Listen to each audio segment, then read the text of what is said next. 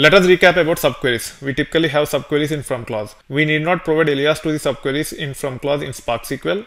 However, in earlier versions you might have to. I have observed this in earlier versions of Hive. I am not 100% sure with respect to earlier versions of Spark SQL. We use subqueries quite often over queries using analytics or windowing functions, especially using filtering. We will see examples as part of the next topic. This is how the syntax of a subquery will look like. You have select star from like any other query. In place of table, you can actually have circular brackets, and as part of the circular brackets, you can have a query. This will be treated as table going forward in other clauses if we specify alias. Even without specifying alias, we should be able to treat it as a table, but it can be a bit confusing. Even though it is not mandatory to specify alias, it is a good practice to specify alias for the subqueries. This is an example without alias. You can see the output here. I have used a very simple query, select current date, enclosed in circular brackets, which makes it a subquery, and you got the result.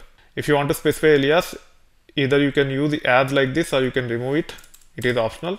Q is the alias for our subquery. Some people tend to use as a best practice. So as per your convenience and as per standards within our projects, you can use as or you can avoid using as. Now here is the query which will give us count by date. I just wanted to use this as an example to project the data it as a subquery. So this is how it will look like. First I have to connect to itversity retail database. Now I should be able to run this query to get the results. In this case, this will be treated as a table. You should be able to use it the way you want.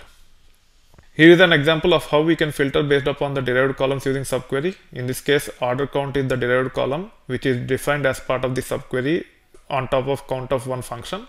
If you want to filter using this is how it will look like. You can just say select star from the subquery in circular brackets alias, where alias dot the column name, which is defined as part of the subquery, then the condition, which is nothing but greater than 10. In this case, we are trying to get those dates where order count is greater than 10. You should be able to run this and you can get the results. However, this is not the effective solution for the problem statement. I am just using it as an example. I am highlighting this because people might end up writing queries like this for these kind of problem statements if they randomly see this video. Just to ensure that you understand that I am using it only for example, the actual way of solving this problem is using this approach. You can just say having order count greater than 10 like this. The alias that is specified here can be used here, and you can actually run this query. In some databases, you will not be able to specify the alias that is specified as part of the set clause, as part of the having clause.